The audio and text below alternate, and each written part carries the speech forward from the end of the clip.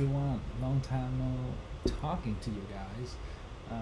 So today, FireShip.io just put out a video on THREE.js, and he creates this basic but very cool looking, like a portfolio site that you can scroll. And the scene, like the THREE.js, the 3D scene reacts to the scroll position, like the camera reacts to it, and you can have this like spinning donut, and then you can have like a moon thing. It's pretty cool site. And with the knowledge, with the stuff that he explains in the video, this one right here, I'm gonna link to this video in the description down below. Please check it out.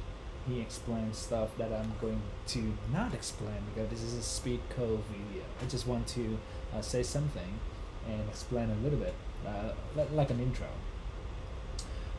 So like with the concept, with the knowledge from this video, you can build very cool stuff.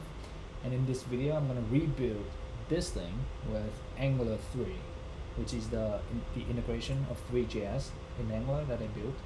And I'm going to use this one.